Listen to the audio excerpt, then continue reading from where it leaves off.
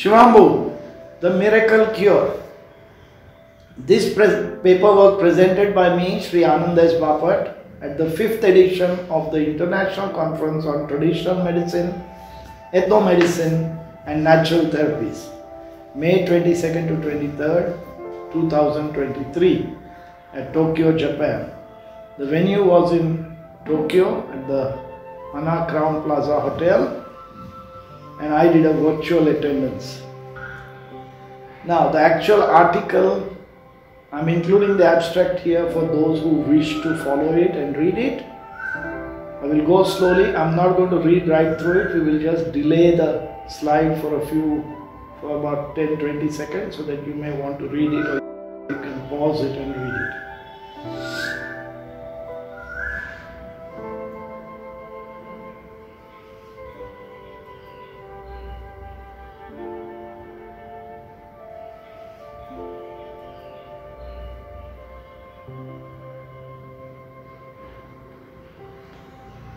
The true benefits are part of the article, abstract.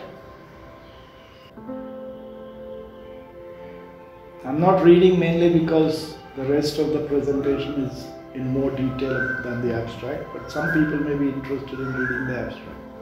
What I'm doing here, I compressed into a 12 to 15 minute presentation on the day of the conference. Today I'm going to expand on it a little bit more so that it gives you more insight and more details about the same topic, and you can take home a lot more. We presented a few interesting cases which we felt very important to highlight the fact that Shivambu can heal people. The first case I'm presenting here is terminal liver cancer. We had a cancer sufferer on his deathbed who recovers in 1 year. He was in a leading cancer hospital in Mumbai, and he was told that he would have only 10 days to live. And every day the doctors would come and reduce the number of days. They would say 9 days, 8 days. And the patient got frustrated and he said, "What am I doing here? I'm trying to get better, and all they want to do is give me my death date." He was in his late 50s, diagnosed with liver cancer. And when he got frustrated, he decided to go home and live his time of a week till dying. On his way home, he got a letter on He got a book given to him on Shivambu by a friend of his. And this person, who was a bookshop owner, looked at the book and felt, "Oh, I've seen these books, but I've never read it." So he read it and then he implemented it. And he implemented it very seriously with great benefit. Within the week, he started changing his health, and it took him a full year to recover completely. He has interesting tales about his recovery, but he has documented all the details about his Shivambu regime, about his natural therapy regime, about his fasting, etc., etc., and the changes that occurred during this period. When he recovered fully, obviously he wanted to know that he was safe and clear of cancer completely. And to check that, he went back to the same hospital where the doctors reviewed him and said, "You've got a clean bill of health, you've got no cancer anymore, why are you wasting our time?" Then he put forward his old records from a year ago and talked to the doctor and said, "Look, I was at the same hospital, I was admitted, and I was told I had 10 days to live, and these are my reports." They looked at those reports and said, yes, this person does not have long to live, he cannot be surviving. And then this patient said, "But that is me, I'm surviving, I'm perfectly okay, and you just pronounced me free of cancer."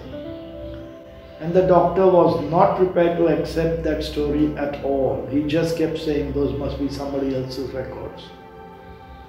What is sad is doctors are supposed to be scientific minded, and we expect them to be objective. And on a scientific objective basis, the first question that comes to mind is, "So is this you?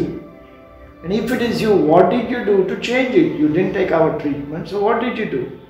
And the curiosity should overcome the doctor to make such inquiries. Unfortunately, that did not happen. I heard this man speak after his recovery with a roaring voice and a fantastic stage presence, and he was my inspiration after hearing him talk in 1994. The next case is a case of throat cancer. The cancer sufferer suddenly found that his throat was playing up, and he went to his local doctor. The local doctor, concerned that it could be cancer, sent him to a leading hospital in his city. He went there and the doctor said, yes, you have cancer, come back next week, we will operate and everything will be okay. He comes home dejected, depressed, and he's talking to his wife, and his wife says, look, go around the corner, there is this fellow who uses Shivambu or urine for treating people, and he's getting good results. Don't be so upset. So he walks around to the local Shivambu practitioner who treats him, and within about 4 or 5 months he recovers completely. When the practitioner feels that his recovery may be complete, just for confirmation he says, go back to the hospital and get a thorough check to make sure that you are completely free of cancer. So the patient obliges and goes back. Since it was only a 4 odd month period, he also happened to meet the same doctor who had advised him to come next week for operation, and he remembered the case. As soon as he saw this gentleman, he went off his rocker and insisted that you are irresponsible, you have no idea, it will have got worse, how could we do this, it's making our life difficult, we have to retest everything. So I'm going to test everything, and tomorrow I want you to come with your baggage and everything, and we will operate and we'll get you better. So the patient consented, he gave all his tests, went back next day for the report, and the doctor opened his file thinking it's going to be worse and how he's going to have to operate and manage him differently. When he opens his file and he sees all normal, he's shocked. And then he insists that it can't be normal because I have tested him 4 months ago and it was bad. So they generally have a second sample left behind. So he went back to the laboratory, checked it himself, and then came back within an hour and said, yes, you are completely clear. Again, there was no curiosity in the sense that you have had this cancer, operation was the only option. What did you do to change your health? I just can't believe it. I'm shocked. But please tell me. This curiosity was missing in spite of claiming that we are scientific and we are open-minded. How sad. The next case is about idiopathic urticaria. Now, idiopathic urticaria sounds a fancy Latin name for something that we think is very complex. It's basically itching of unknown cause. So it could be allergic, it could be non-allergic, but there is itching. Now, this was the case of a 1-year-old person this was the case of a person who was itching like this from the age of 1 and came to our attention when the patient was 8 or 9 years of age. And the patient used to scratch in the sleep till it bled, so it must have been quite itchy, because even in your sleep to scratch like that and not be bothered with bleeding is something quite drastic. We started Shivambu with external application and it showed immediate benefit.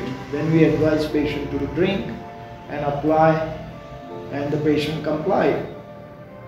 Within 6 months, the patient fully recovered. No skin problem, no irritation, nothing. Again, important to note that this child who grew up with problems got fully cured, practiced Shivambu for only about a year, and after that has not touched Shivambu as a medicine and managed to have a completely healthy life. Magic of Shivambu. That is why I call it a miracle. The next one is a very interesting case. This person had massive skin problems. Massive. When you looked at the skin, it looked like it was full of leather, as if you had taken patches of leather and applied it to the elbow, to the knees, to the ankles, etc. Now that looked shocking. And of course, he was itching all the time. Constant itching. So much so that the scratching that was happening was so involuntary that When I asked the patient, why are you scratching? The patient said, what scratching? I'm not scratching anywhere. So, I had 3-year-old age urine, which we use for external application. We used it on one hand and left the other hand free. And the next day I got a phone call to say, Doc, that's working like magic. That arm on which I used the Shivambu did not itch at all night, and I'm feeling better for it. So, starting point, the patient was convinced that Shivambu is going to help. Now, of course, at that stage we didn't know how much it was going to help. Anyway, over the course of 1 year, patient took internal and external Shivambu. Now, external Shivambu we had to get to 1/4 extract. So, he collected liters and liters and boiled it down to 1/4 and applied it. And lo behold, in about a year, he was completely healed. This person was fair-skinned, naturally fair, and the whole body cleared up without a single scar. His parents were immensely pleased to see that he had come back to normal. Now this is the sort of stuff that I'm talking about, that is immensely beneficial to people who are suffering, and it is bordering on the miraculous. Again, this patient was followed up for the next 15 years, and patient has not had Shivambu since the treatment was complete. So again, for those who are worried that if you start taking Shivambu, you have to take it all your life, you must take it. It is not a must, but most people tend to practice because they get so much immense qualitative benefits that they feel that they are better off sticking to it rather than giving up. So another miraculous case of healing of skin problems. Now I'm going to talk about kidney stones, and I'll say popping out because they literally pop out of the body as part of urine. Now I've collated here a few different cases, all with kidney stones, who have presented at different times, and they have come with acute pain in the back or the pelvic area, and sometimes with penile pain, and a lot of times blood in urine, painful urine and blood in urine. Now the Shivambu protocol, when applied, we find that within 24 hours the pain is eased a lot. Can be as much as 50, 60, 80% for some. And by 48 hours the pain, the bleeding and the discomfort is nearly disappeared. And invariably during this time or sometime during the next few days, we find that the patient passes that stone. And I've had a few patients carry that stone, bring it up to us and show us, look, this was the size of the stone, it was a pain for me, but it's out now. So, kidney stones, we find incredible benefits. Now we are going to talk about it further down, but just keep in mind that in spite of urine being within the body, we create kidney stones. But when Shivambu is drunk, which we believe is different from urine, then the therapeutic benefit starts. And it is mind-boggling, but the facts are in front of us. Now, management through crisis. We have looked at people who have lived through life crisis, whether it's death in the family, whether it is severe situations, whether somebody's health is compromised, not their own, whether they are working 16, 18, 20 hours a day. But all these things sap our energy and make us feel drained, and we feel low and we feel upset, and it upsets our whole life cycle. People who have been practicing Shivambu regularly find that they can overcome these hurdles much more easily. Their energy levels are good, they don't feel down and depressed, their positivity continues, and the only attributable reason is they are practicing Shivambu. And we have observed that across a few different people, so we thought we should pass this on to you. Can we call it a miracle? I'm not sure whether we should call it a miracle, but definitely an energizing feeling that gets rid of some of these problems. Now this is about what I call ultimate preventive health. The title we have given to this slide is Silky Smooth Period because it's related to ladies. We have a lady who was very conscious of her health, practicing true yoga, which means yoga of the highest order, scientific Surya Namaskar, pranayam, and a sattvic diet and a healthy lifestyle. And she used to have period pain of pain level 1 out of 5, which is on a 0 to 5 scale. 0 meaning no pain and 5 being maximum pain. Now we were all happy, content with that. I was happy with that and the lady was happy with that because it didn't bother her too much. Then she started practicing Shivambu, and after 3 months she noted one morning she woke up with wet panties only to find that her periods had started, and was shocked to note that the period did not cause her any discomfort at all. I am going to repeat it, did not cause her any discomfort at all, to realize that she has to go add a pad or get out of the situation. It caused her no distress, and she had what she refers to as silky smooth periods. And since then, to date, she continues to have that. But what is realizing for me, a big learning curve, is if this is normal, then we have been living with society, making women suffer with so much abnormal levels of period discomfort, pain, cramps, etc. And we consider that normal. So it opened my eyes to a new dimension of how healthy we can be. So bottom line that the lady describes, period should be no pain, no discomfort at all. Okay, I'm going to repeat it again, no pain, no discomfort at all. So if ladies out there, if you are having those problems, and even if they are slight, there should be avenues to look at, we can maybe overcome it if I'm prepared to work towards it. But that's up to you. The last one is a traumatic injury, finger saved after an accident. The person was a skilled craftsman working on machines, and as part of his work suddenly he found he had an accidental injury which cut through the nail of his fingertip, of the little finger, cut through the nail, and it was hanging by a sliver of skin. In most cases like this, the doctor tries to save the fingertip, and so did this doctor. He patched it up and he informed the patient that most cases the patient will lose his fingertip. So the patient came along home with that, and at home he was treated by my student Kapil with external Shivambu application for 1 week. And when he went back for review after a week, the doctor was immensely happy because he said, I think you have saved your finger. What did you do? We didn't ask what did he do. He just said, oh, your finger is saved.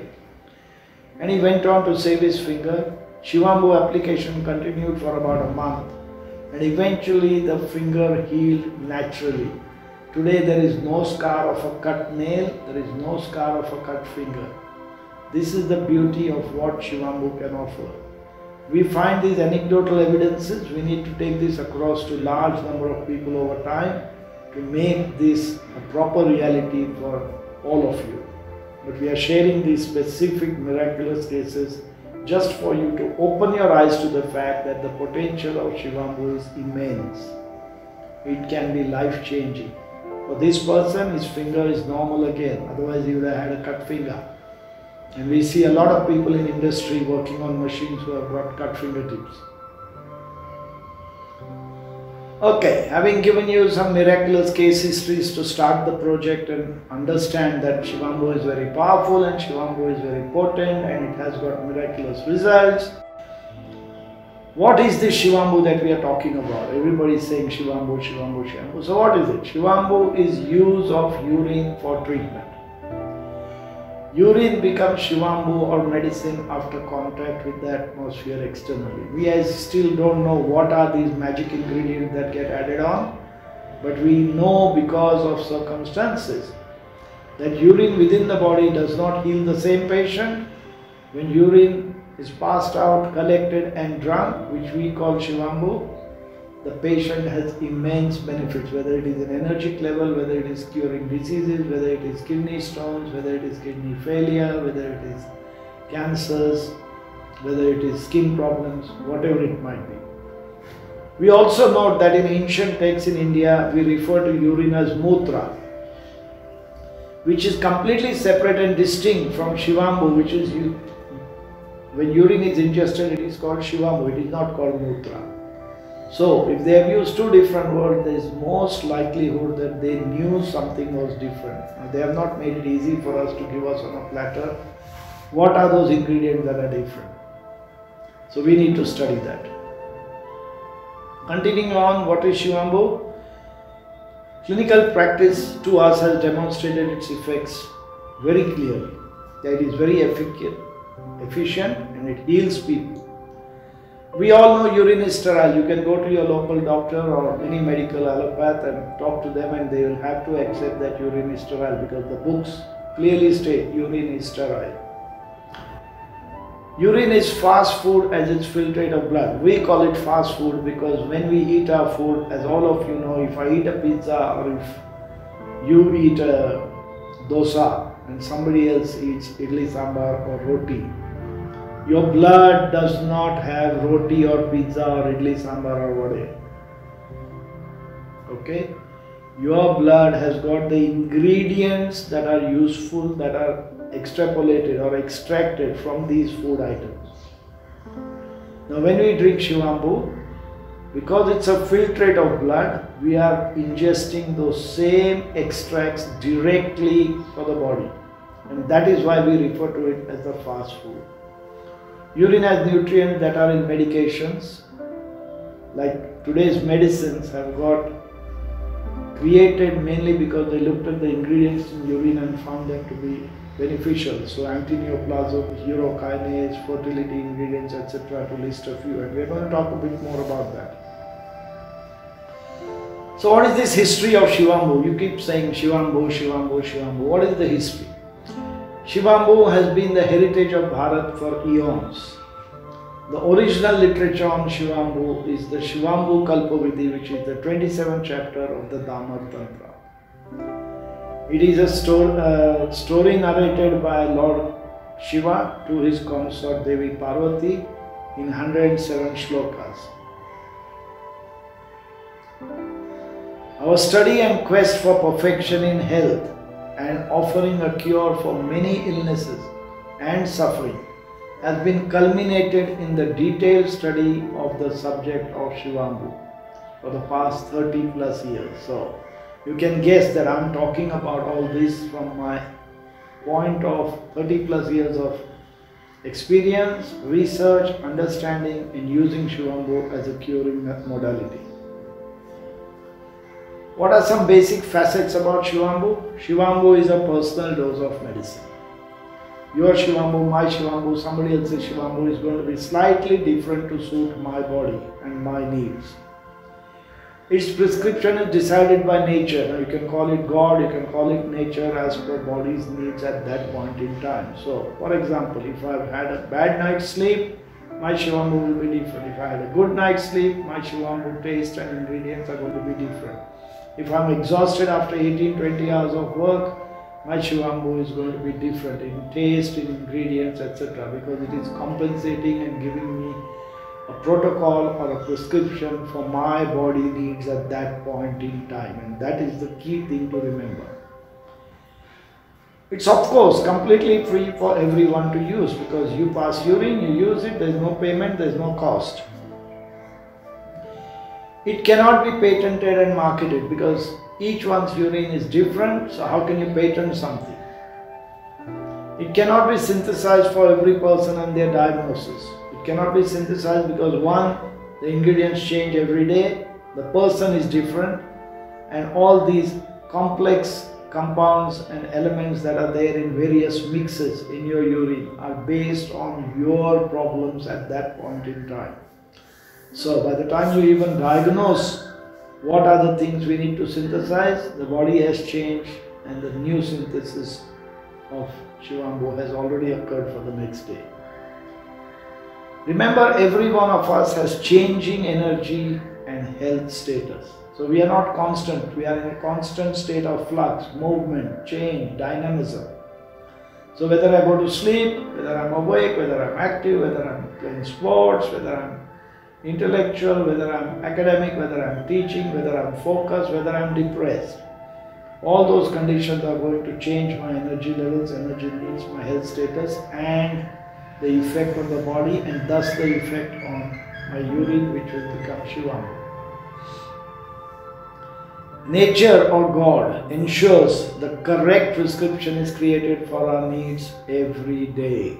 I'll repeat this. Nature or God ensures the correct prescription is created for our needs every day. The clinical basis of Shivambu. We talked about the miraculous results which inspired my study. Its effectiveness for all illnesses, whether they are excessive illnesses or deficient illnesses. What do I mean by that? Excessive, as in suppose I have got high thyroid, it can be effective. Suppose I have low thyroid, it can be effective. Suppose I have high blood pressure, it can be effective. Suppose I have low blood pressure, it can be effective. Suppose I am hyperactive, it can be effective. Suppose I am low in activity and low in energy, it can be effective. So on both ends of the spectrum, whether it is excess or deficient, as we call it in Chinese medicine, it has shown effectiveness for all illnesses. Its use and benefit for the normal person to maintain preventive health, the sick person to recover their health, the sufferer to reduce their suffering, the incurable to have hope of a cure, the ones without hope to rekindle their hope. So it can work at all these different levels. That doesn't mean it is going to be curing everybody or it's going to fix all problems. But it has the potential to do so if you are prepared and the time is on your side. If I am having terrible cancer and I am on my end stage and I've got 24 hours to live, it is very difficult for me just to turn around and say Shivambu is going to cure you and you're going to live 50 years.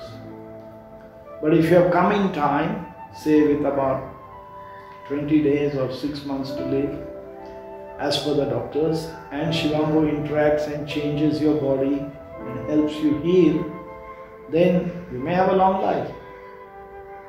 But the length of life is not decided by Shivambu. The length of staying healthy is decided by Shivambu. I believe we all die when we are supposed to die. That's a different philosophical thing, so we won't go there. So, the incurable diseases across spectrum offering cures for common cold, cough, fever, arthritis, painful joints, bad backs, etc. Also so-called irreversible diseases like blood pressure, diabetes, cancers, etc. have shown benefit. Now I'm not going to say everyone can be cured, but there are lots of people who have benefited. Skin conditions and severe conditions too.